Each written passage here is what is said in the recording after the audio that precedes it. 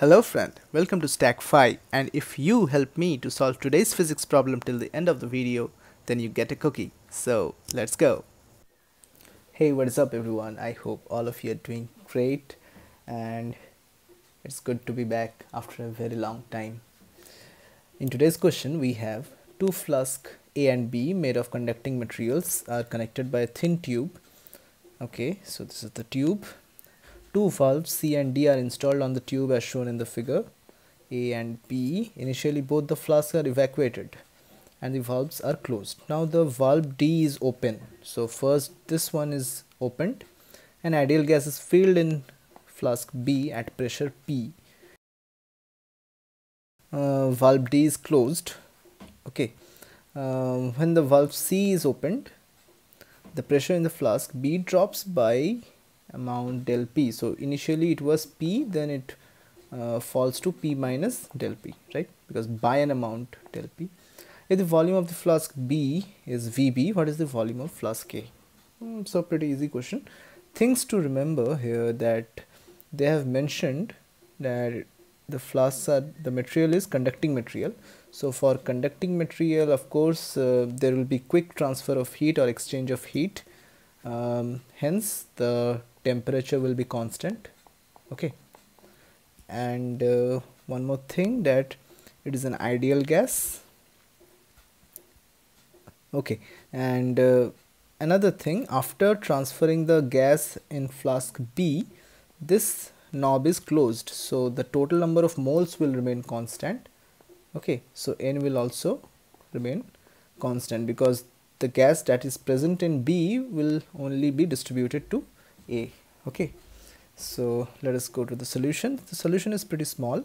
So this is the initial situation. When this valve is closed and this is open, when the ideal gas is being transferred in flask B, so in pressure P.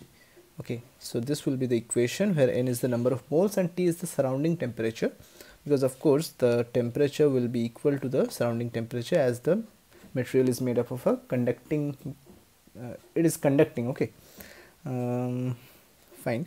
So gas is here. Now what happens? This is closed, this is opened.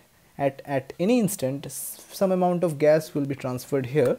Let us consider at that instant the pressure of flask B is PB. Volume remains constant of course, and pressure of flask A is PA.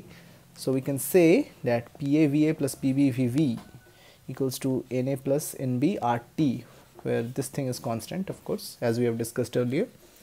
Now if we differentiate both sides, we get something like this. Okay, so VA equals to del P B VB by del PA. Of course there will be a negative sign here. Now as we know, when equilibrium condition is reached, okay, when equilibrium condition is reached, the pressure, the change in pressure of flask B is del P. Of course there should be a negative sign here also, because there is a drop of pressure. So del PB is minus del P. Just put the value here, and when equilibrium state is reached, the pressure in both the flasks will be same. So final pressure of flask B is P minus del P. Of course final pressure of flask A will also be P minus del P. So change in pressure of flask A is P minus del P. So just put the value in this equation, we will get the volume of flask A. So according to our question, option A is our correct answer.